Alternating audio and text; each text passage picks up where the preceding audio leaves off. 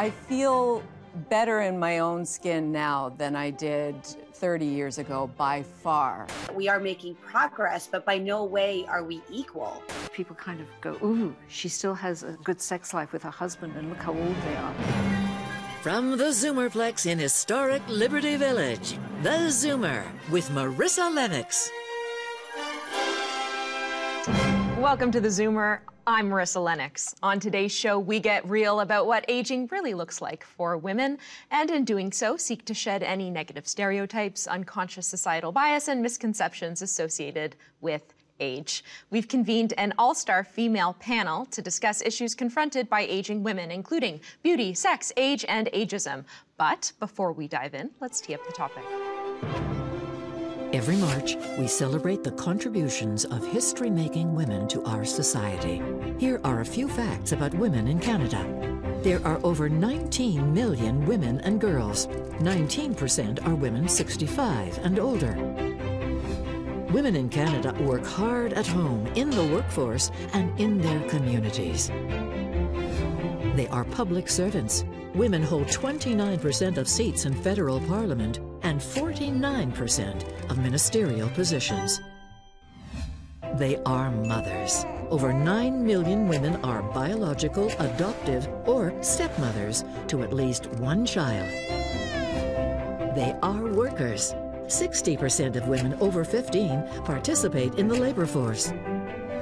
They are heroes who make up a high proportion of COVID frontline workers, including 75% of educators, 87% of registered nurses, and 41% of physicians. So, cheers to all the women who inspire and uplift. We celebrate you. Now, before we get started, I want to clarify that we have abided by all of the health and safety protocols, and we here at the roundtable are appropriately distanced. Now, ladies, thank you for being here in studio, and those that are remote, thank you for being here. You're all independently successful, powerful women. And so I want to ask, how has aging been, particularly aging as a woman, or are those two things mutually exclusive?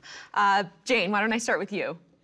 I've enjoyed aging, I have to say. I have no problem with saying how old I am, 55, and I feel better in my own skin now than I did 30 years ago, by far. Much more secure, much more, just much more in tune with myself, and just happy to be with myself. Sam, how about you? Have you enjoyed being a woman and aging? Absolutely. I think part of it too is that I'm with someone who the ageism is not a factor in our lives. And I also work at a place where ageism doesn't exist. So there's so much support around me to just be exactly who I am. And like Jane was saying, I tend to be closer to myself these days than I've ever been in my life. You know, research shows that women are, in fact, happier as they age in their 50s, 60s, 70s. Barbara, I'll go to you on this one. You know, how has it been for you? Aging in the public eye is never easy, but you've done it so well. I think aging is absolutely ghastly. It's you know, and aging in the age of COVID is another thing as well. But the really difficult thing about aging for a woman is not only the physical appearance, it's that your mind remains young because of all the aids we have, hormones, that sort of thing, but your body won't do what your mind wants it to do. And that, for me, is the real problem of aging.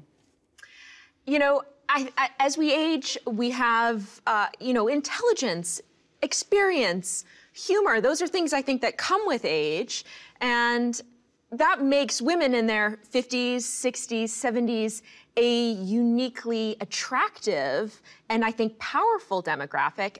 Is that celebrated enough? Dr. Andrea. I think that we have come a long way as women in the last 100 years. And I think that women are increasingly being celebrated. And I believe that that is continuing on across the entire lifespan. And so I was absolutely privileged enough to grow up in a family with strong women, experiencing strong women all around me, and having that in my environment really inspired me to know and to feel in my heart that that there is no glass ceiling in my world, that the sky's the limit and then I can be and do whatever I desire. Carmelia, why don't I bring you in here? What's your take on all of this? You know, when it comes to dating, I tend to when I'm working with women over 50, it's sort of mixed. There are some women over 50 that celebrate their age and are happy to date men in their age range. And then I speak to women that have concerns about ageism and feeling as if the only men that are attracted to a woman in their age are ones that are ready to leave the planet, or that they're undesirable and old. And so that tends to be an issue, is women being concerned that their age is going to limit them from being able to meet attractive, vital partners. They fear that these men are going to choose women that are much younger. And in some cases, they will, depends on the man. And in other cases, not so much. Well, and maybe the woman wants to date somebody who's younger, and that's all right. Yes, and that's also true. A lot of women will say, I don't want to date a man my age. So it works both ways. It's not about gender. It's really their perspective and who they feel they are. If they feel they're great for their age, then they want to meet somebody that can meet them at their physical level. There's always a gap, isn't there, between the changing values of society and how fast society takes them up. You can see that with the whole weight thing. We've got wonderful models like Ashley Graham, and she's terrific, but I don't think that's really percolated down to society as a whole. So the larger woman isn't yet fully accepted. In terms of dating younger people, I've lived with a younger man, 15 years younger than myself, and I would suggest to women that on the whole, unless you're prepared to keep your stomach in the whole time, you won't do it. But I don't think in terms of age. I'm 80 years old now. I'm very happily married. But were I single, I would think myself undesirable to any man who had any common sense. But if I was 70, I would not. At the age of 70, I felt as young as I did at the age of 50 or 40. But there comes a threshold, and I think that threshold is when you hit that terrible 8-0, where you feel that you've dropped out of society. All right, we need to take a short break. We'll be right back with more of the Zoomer. Women don't like female news anchors because they feel like the woman is talking down to them.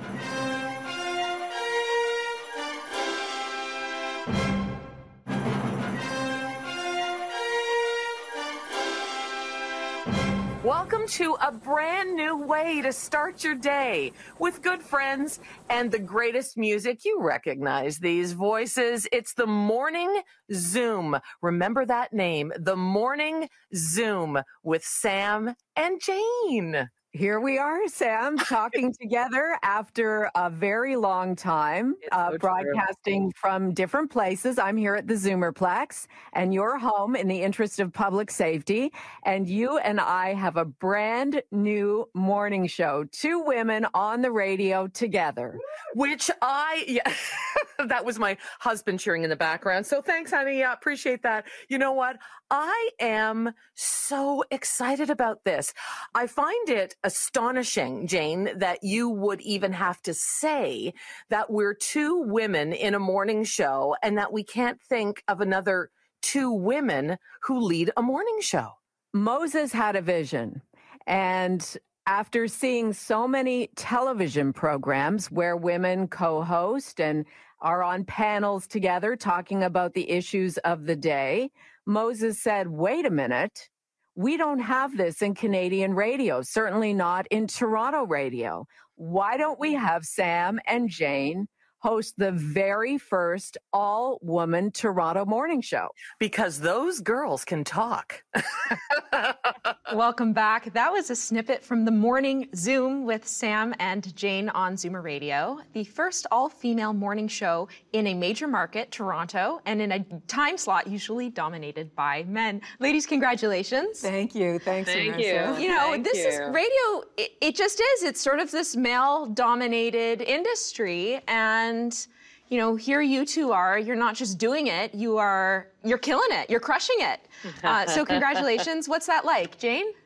I think back to when I got into radio as a young woman, I can remember men in the industry telling me that, oh, you can't have two women on the air together. They'll sound like the same person.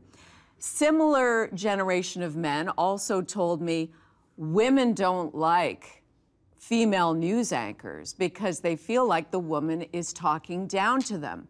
I believed that as a young woman in my early 20s. And it has taken all of this time for management in radio, and in this case, Moses Znaimer, to say, well, no, you don't sound the same. You sound like different people. And women like to listen to women on the radio. Sam, how about you? I mean, we both work at the ZoomerPlex, and I have to say, you know, Moses Znaimer is incredible to women. He praises women, so I don't feel like we have a glass ceiling here at the ZoomerPlex. But you know, you being in sort of this again male-dominated profession and doing it so well, is it empowering? It's very empowering. It's interesting the reaction we've had from listeners. Lots of celebrations. I will say more men than women have said it's about time, which I found very surprising. And women are a little slower to go along. I don't know if women are harder on other women, right? It's interesting. And I seem to be trying to play to both, but even just hearing that clip at the beginning of the segment made me so happy. It's like, I want to listen to those two women. Who are they? Oh, wait, they're me and Jane, you know? It's just really exciting. It feels so good. And we're there for the laughs, and we're there. You know what? Women like smart, funny women, and men like smart, funny women. So we're not isolating any gender. We're welcoming everybody into the room if you're smart and funny or think you are and just want to be entertained. Barbara, you too made it in a male-dominated industry. It's funny, I really don't want to sound supercilious here, so please don't think it, but I never thought about glass ceilings, and I never thought about them from the time I was a child. And perhaps that's the benefit of growing up in a household in Europe where women just had to work before the war and after the war. The only time I ever ran into a problem was when I discovered that men were getting paid more for the same job than I was, or that the people I was teaching were getting paid more. That was irritating. But otherwise, and I did find when I was editor of the Toronto Sun and I walked through the newsroom, which was largely men, that I felt that there was a certain wave, and it probably wasn't overwhelming friendliness. But it wasn't difficult. There just have never been any problems, and that's probably because of media being one of the easier areas, or print media. It was all based on meritocracy. If you could write, they wanted you. If you couldn't, you could be male, female, or in between, and they didn't want you. So you never felt limited by a glass ceiling? No, never.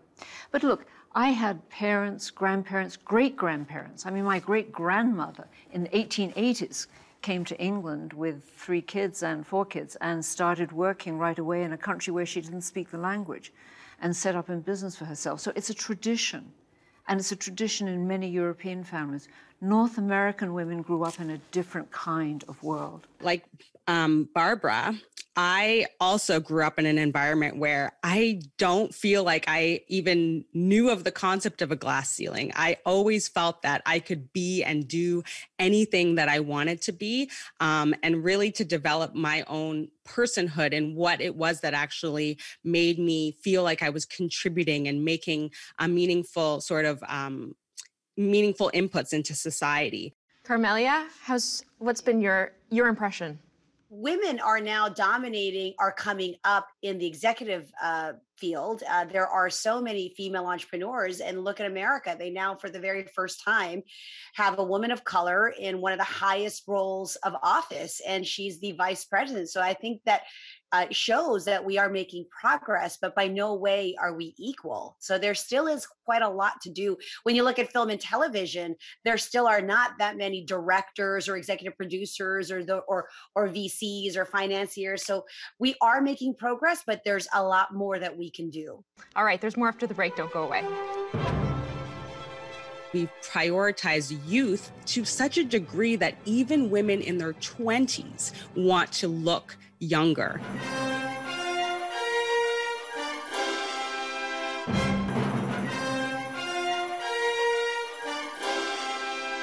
Welcome back. For far too long, aging was seen as something to fight against, not something to accept and celebrate. This is especially true for women. Now, while society has made some strides in embracing aging and beauty, there's still plenty of progress to be made in how we view the physical changes that come with age. So I'm going to ask all of you about your opinions on plastic surgery and getting work done. Jane, what's your philosophy? Should people embrace their grays, or is this something that we should be hiding? And what's your take on that? Well, I think it is very individual. Certainly, whatever works for you, whatever makes you feel better as a person, I think is the way you should live as you age. So far, I haven't had a calling to have any work done, but I do look at myself in the mirror. I catch myself having that moment and thinking, when did that happen? Especially if the light hits you in a certain way, you think, wow, I look the way I remember even my grandmother looking in her mid-50s, just for that moment, when you don't have makeup on. But I think, honestly, I'm too scared to get plastic surgery. It makes me nervous to think about injections or slicing and dicing and that kind of thing. But it might change. I'm not ruling it out. It's just right now, no. I have had makeup artists say to me, oh, you could use a few fillers in your laugh lines, or maybe you could put some Botox in your forehead. It might, reduce some of the wrinkles. And I have to say, I haven't gone there yet, but I'm not opposed to it necessarily. You speak openly about having is it fat taken out of your buttocks? And a friend of mine was talking to Jane Fonda recently, and Jane just had a very successful job done on her face in Arizona, I think. And she said, I could either hide or I could do it. And so she finally did it. And she's a beautiful, beautiful woman. I think, as Jane here said, it's very individual. I have never been the slightest bit scared of needles. I'd cut off my fingers if I felt it was the right thing to do. And it depends on your situation. I have friends who have aged magnificently and have never gone near a dermatologist or a plastic surgeon. If you're in communications, any form of media, you do think about it a little more. And I've had needles stuck into my face. I've had knives stuck into my nose. I think that at some point it's going to be more drastic than that, because if I don't do it now, nobody's going to take me because they think I'll die on the table. It's interesting because, on the one hand, if you're doing it to make yourself feel better, then that's great. But if you're doing it because there's some sort of societal pressure to look younger, if the motive is to defeat age, then shouldn't we be fighting against that? Sam, what's your take? I absolutely agree. I'll tell you a quick story. Before radio, I was a TV news anchor, and you see my hair and it's out of control and certainly distracting. And I was told by a male president of a major television corporation that he loved what I was doing on the air, but he was so distracted by my hair that I would need to go away, and I would need to find a way to have it straightened and to be less distracting. So I was told from a very young age, working in media, that not everything is okay, particularly in television, and that I needed to fix what needed fixing so that the focus was on the news stories and not on Sam's crazy hair or big glasses, right? Right. Well, see, Dr. Andrea, if we can avail ourselves of modern medicine to fix things like our eyesight and our hearing, why not make some changes to our physical appearance? Why is the former rewarded and the latter condemned? I actually believe that, as a society, we've unfortunately begun to prioritize the newest and the latest, right? We see that even in technology. And the concern for me, as, I'm a woman in my 30s, I have not had plastic surgery. The thought of it, like other people on the panel, it actually frightens me quite a bit because I worry about it going wrong and me looking different than I want to. But I think that as a society, we've prioritized youth to such a degree that even women in their 20s want to look younger. And when we look at social media, there's these filters that change the way that our faces look and the size of our features. And it's distorting what even young women think of their own looks. And that's the concern for me, that it's not just affecting women as we get older. It's actually affecting women who are in youth, who want to now appear younger because they don't seem young enough to be attractive. You know, I think chasing youth is always a tragic and pathetic thing to see in an older woman. What you want to do, and I hate to use the word because it's so cliched, you want to look refreshed. You don't want to look 30 when you're 50. You don't want, I'm 80, I don't want to look 50. But you don't want to look tired. Now, as I said, many people go into their 80s looking wonderful, and they haven't done a thing. But chasing youth is a horrible, horrible thing, and the pressure is on you. I'd like to pretend it wasn't, but it is, particularly if in your youth you've been celebrated for your appearance. That's the toughest thing to age with. I think when you're doing things because you don't feel you're good enough, that's something to explore. But if you're doing it to enhance your appearance, such as I'm here and I have makeup done. I cannot have makeup done, but I want to make a great impression. And I love to get my makeup done and get glammed. So those are the things that I would say to my clients is do it for yourself. Don't do it for anybody else. But don't you think that achievement is worth 10 years? I mean, I used to say to girls when I was in my 40s, do something with life, because achievement is going to stand you in better stead than any $500 bottle of cream.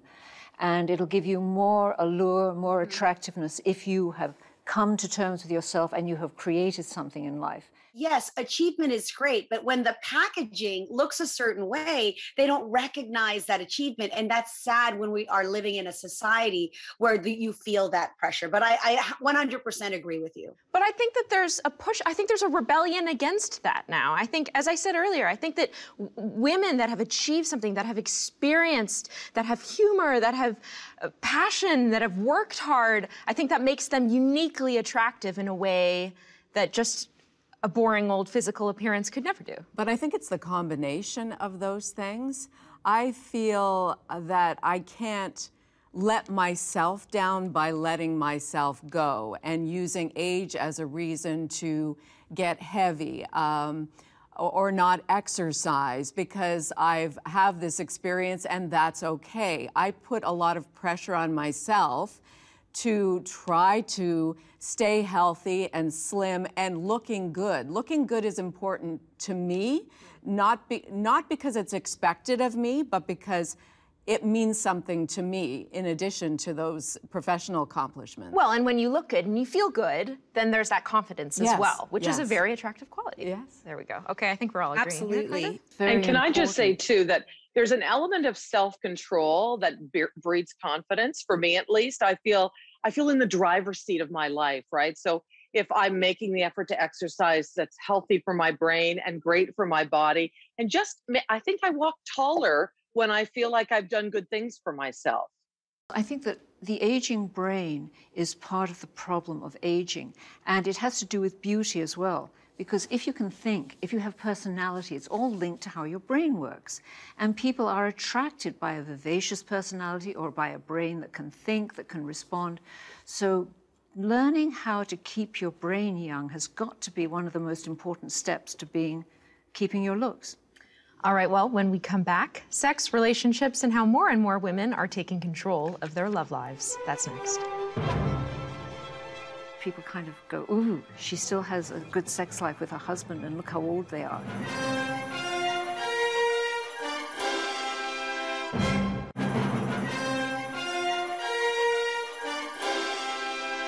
Welcome back to the show. It's commonly thought that as we get older, sex fades year by year, especially for women. But the reality is, older people are often having better sex than younger people. Yep, it's true. Research points to several factors, including an increased understanding of how our bodies work when it comes to sex, increased self-confidence, and improved communication skills. So why don't we start there? Does sex get better with age, Barbara? Not to mention experience. Well, there you go. You learn new things. Does it get better? I think that it gets better from 40 on. I really do. And I think it's very difficult to talk about at my age because people, they're almost revolted by it if you say that I enjoy a physical relationship with my husband. I've had reactions to my book in which people kind of go, ooh, she still has a good sex life with her husband and look how old they are. Yeah, but who says that? Younger people? Yes. Well, most people are younger than me. I mean, that's a terrible thing you have to face when you get older. But don't you think, Barbara, that's maybe more the older generation's way of looking at it? I don't look at it that way.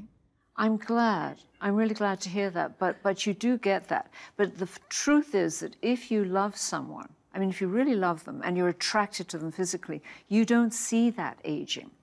In your eyes, they're still the same person. I married Conrad because, apart from his brain, he had these great broad shoulders and he was tall and he had agate eyes. That's all still there, and that still turns me on. There you go. Carmelia? I've done tons of research that says that best sex is in your 60s. Now, I'm 48, 49 next year, almost 50. So sex is better in my 40s. I've had better sex now than I've ever had in my 20s. In my 20s, I had no idea what I was doing. So, and for the singles who are hiring me, whatever the age, 60s, 70s, they're all game and ready and eager to have sex. So yes, sex is better and still very much a priority for the singles that I'm working with over 50. Jane, is it better with age? It's better with age, but it's also better when you have the right partner. And, you know, my first husband is a great guy. He's the father of both of my children, but we were not right for each other. We were not matched physically, absolutely. There wasn't that magical physical chemistry that I have with my second and final husband. So sex has been a glorious part of my 40s and 50s that I didn't experience before that. And it is alive and well, ladies. But you don't want to make it another pressure on women. In other words, you don't want to make women feel that they're somehow lacking if they don't do it twice a week with their husband or they don't, whatever. I think we should always remember that sometimes it fades, sometimes it comes back, and not make that one more thing we have to live up to.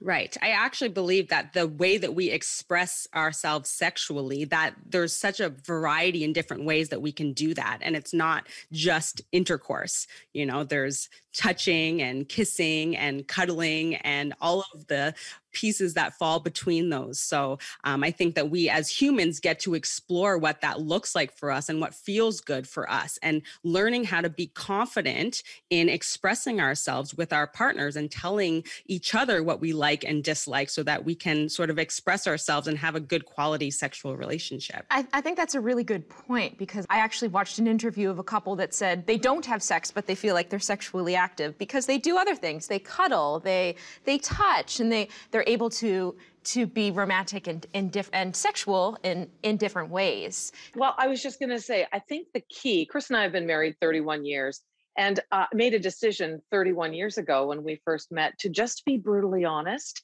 about what's good and what's not, and to communicate everything to each other about what's good and what could be better. And we've just maintained that our entire marriage. It's so important to be honest, right? Because why are you in it? And why are you together and doing all this and finding a person for life, if not to be completely honest in a diplomatic way about what works better for you? And so it's really the most honest and open relationship that I have ever had. And I promised myself that that would never change through the ages, and it hasn't. It's funny because in a way we've been trained to lie all our lives about sex. I mean, men, when they orgasm, they know they orgasm.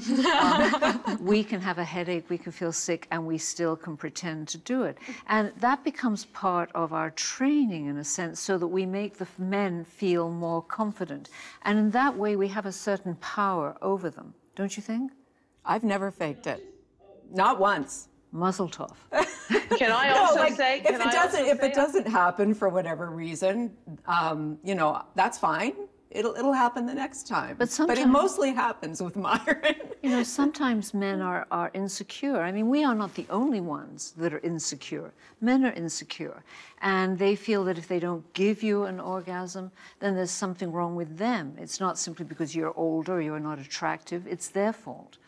I just want to end on the point of that, if you speak to your partner's love language, first of all, arousal begins in your brain, and your brain is your most important sex organ. So that's something that we need to be mindful of as we age, those insecurities, talking about what you said, what you need, and communicating if you're in the mood, what causes you to be in the mood. I think acknowledging your partner, whether your love language is words of affirmation and you need to hear that you're attractive, wanted, and appreciated, or whether it's acts of service and you get dressed and you do kind things to create the mood. So it may not just be easily fired up anymore, especially if you're in a conflicted relationship. It may be hard to focus on sex if you're not focusing on what you need on the inside. What do you mean a conflicted relationship? Arguing, stress, middle of the pandemic, things like that. All right. On that note, we'll be right back with more of the Zoomer. The COVID atmosphere, the loneliness, the isolation from normal social life has made it harder to be an aging woman.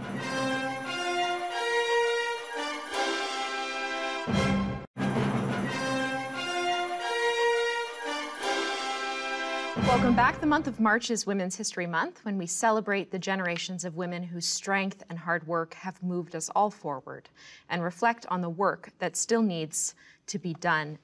Now, Dr. Andrea, I want to start with you here. We've just come through a global pandemic, and we saw that COVID had a disproportionate effect on women. What does that tell us?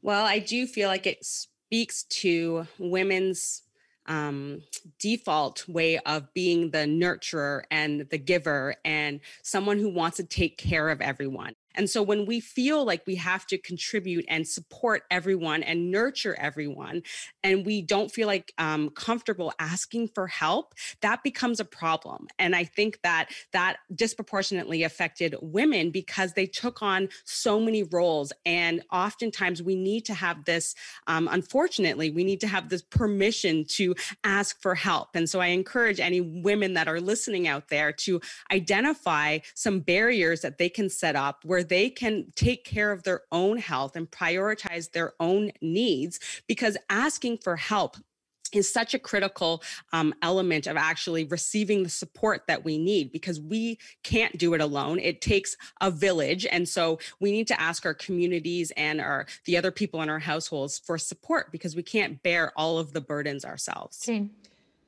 Could I just tell you, if you've been a stay-at-home mom, if you have been working from home and helping your kids with their schoolwork during the last year, which wasn't the case for me because my children are in their mid-20s now, but I just think your reward is going to come later.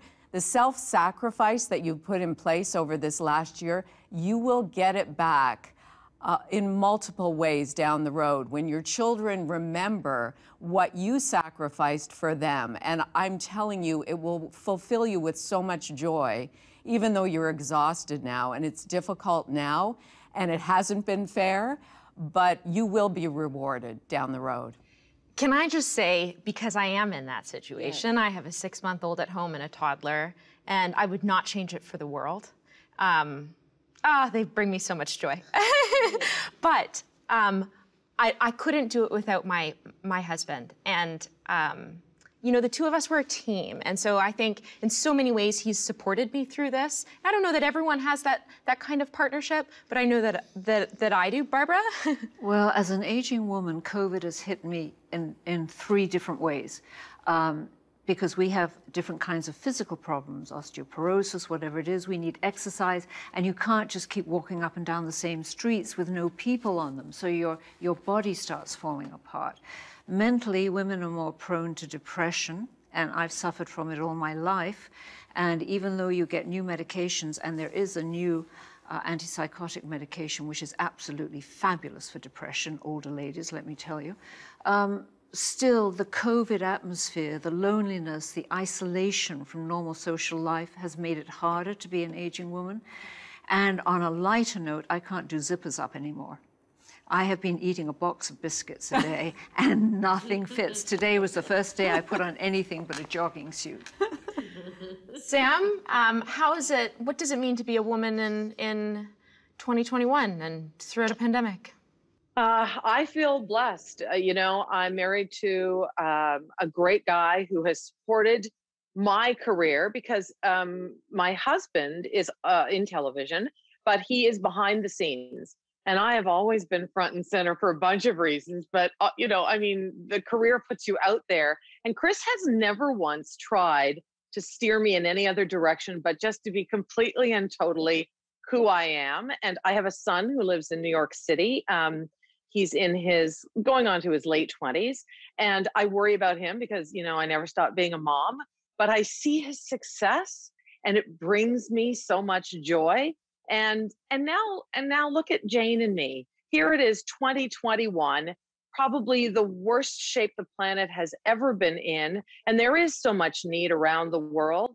And we have been given this most incredible opportunity. I feel like the year has been very special and challenging, but I have tons of gratitude, for all that's come to me and my family and my friends and my mom who is healthy at 84. It's good.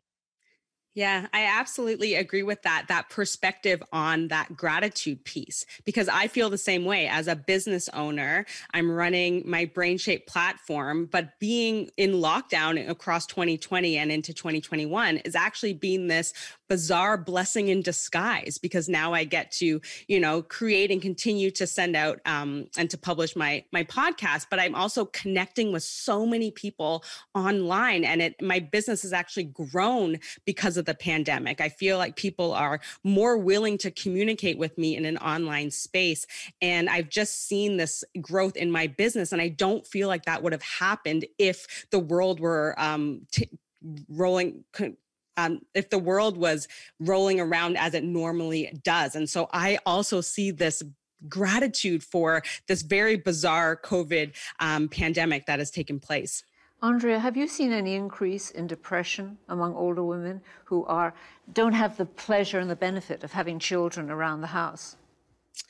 I personally haven't done any research where I could say whether that was true or not, but on an anecdotal level, I do absolutely believe, just from speaking to my immediate family, that my parents don't have their family around, their kids around, our extended family. We would get together as a group very frequently. And now that hasn't happened in a year now.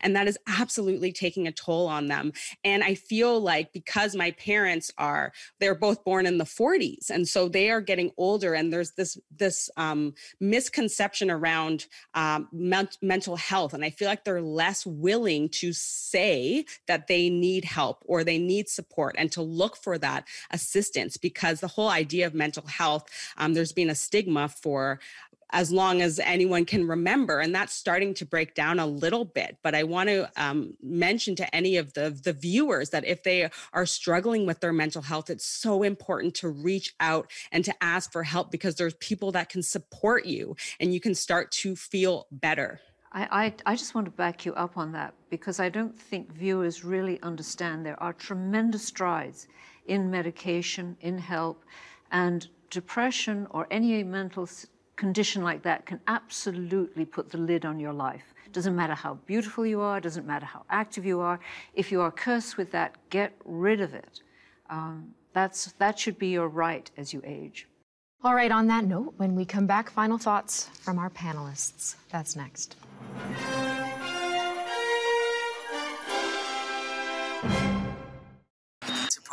In these frightening times, you need a trusted source of information from a point of view that matters to you. In this special episode of The Zoomer, we take a trip around the world to see how people are coping with COVID-19.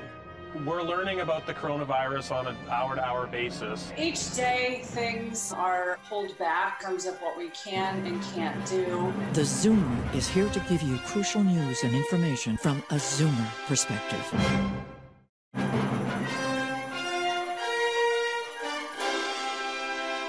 Welcome back to The Zoomer. It's time for final thoughts from our panelists. Dr. Andrea, we'll start with you. I just wanted to say that it takes courage for us as women to express ourselves and to be who we truly are. And so I encourage any of the viewers out there to really explore what it is that gives them joy and meaning, and to have the courage to step into that light and to show up in the world as the best version of themselves. Sam?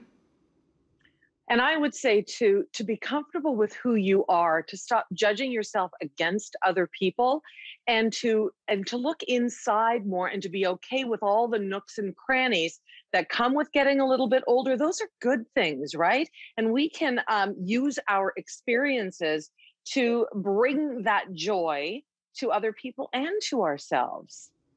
Carmelia? Being a woman in 2021 is a time to celebrate who you are, and you can accomplish anything. There absolutely is no ceiling if you put your mind to it. It starts with your view of self and really surrounding yourself with the women like here on this panel. It's been an incredible learning session. And the more that you can uplift yourself and find your tribe of women that can help you along your journey, I think this is one of the best ways for you to elevate and to really thrive in this year. Jane? I think now is a time to look forward to older age, but also keeping in mind nurturing of yourself, your health, making sure you're following up on all of your medical appointments, getting your mammograms and your pap smears, and doing everything to make sure you stay healthy into older age, and also nurture the relationships and the people closest to you. And Barbara? Well, we've used the word gratitude a lot. I'm grateful for the following things. I'm grateful for the interest in older women, because I think that's terrific. I'm grateful for all the artificial aids we have to help us age, whether it be hormone replacement therapy, whether it be the dermatologist. I'm grateful for the things that help our brain and our mental attitude. And so I think that aging is a lot easier now than it was for my parents and my grandparents. All right, and that's all the time we have. Thank you for being with us. We'll see you soon. For now, it's time to zoom out.